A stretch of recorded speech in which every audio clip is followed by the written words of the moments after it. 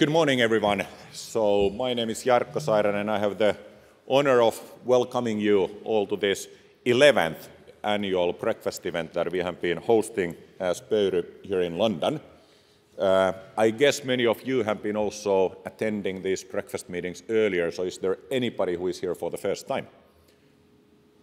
We have a couple of newcomers, so welcome also for all of you, and you will soon learn how it goes. So sorry for the minor delay in our schedule, but we aim to close sharp so that you can then hurry to your next events as well. We have been having sort of rotating topics during these breakfast sessions where we, give you some food, but obviously the important is also then the food for thought that you will be able to take with. And this year we chose the theme to be packaging. And why packaging? We think that it's actually one of those exciting areas today, also in the businesses, in the sectors that we are serving. So there was apparently some glass packaging just falling down, as we heard.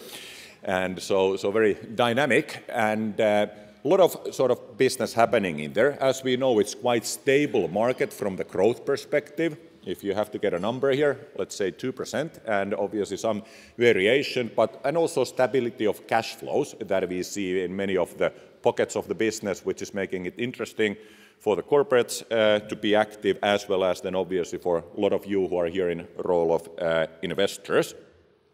I think we have a lot of the underlying trends that are also supporting the continued growth of packaging.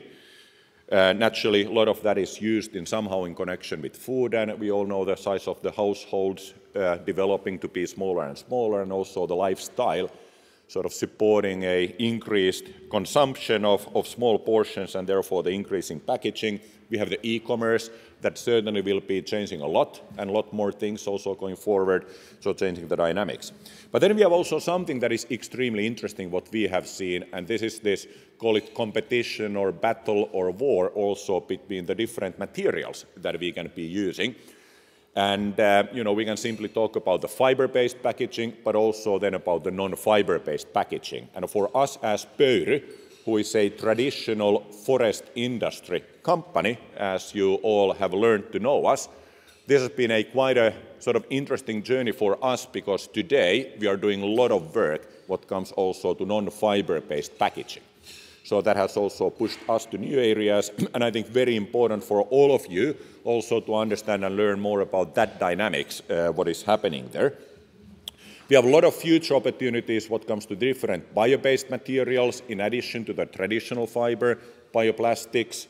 Also, in the future, more biodegradable products and different barrier materials that we can be developing to serve new functionalities. So this is really a space where we have seen, I think, only tip of the iceberg of the innovations that we will be seeing going forward. And obviously this is an area where also the dear friend regulator, who we see impacting a lot the other sector, we focus on at Poyry Energy, may be sort of bringing their spoon into the soup. So we obviously see new demands for the recycling, for the materials taking place.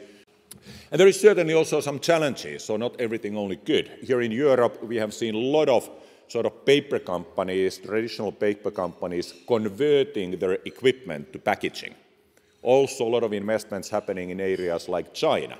And there is a lot of pockets today that in the traditional packaging, I think, face huge issues with overcapacity. So it's not only sort of easy and safe ride, but there is also a lot of challenges that we face here. Perhaps my final thing also why this packaging is interesting and dynamic is that if you look at the number of transactions, and just sort of pulling the number of the past 5 years in Europe, what has happened in the pulp and paper versus what has happened in the packaging. So in the pulp and paper, there has been 56 transactions done for the value of 24 billion euros. While in packaging, the number is 178 transactions for a value of close to 60 billion euros. So we see a lot of this activity also, if we look from the sort of the transaction perspective, M&A perspective, really focusing on packaging due to these underlying reasons. So I once more welcome you warmly. Enjoy first your breakfast, and in about 20 minutes, we will then start with Jari Latvanen sharing his views, and then we have the rest of the small presentations happening. So welcome and enjoy your breakfast.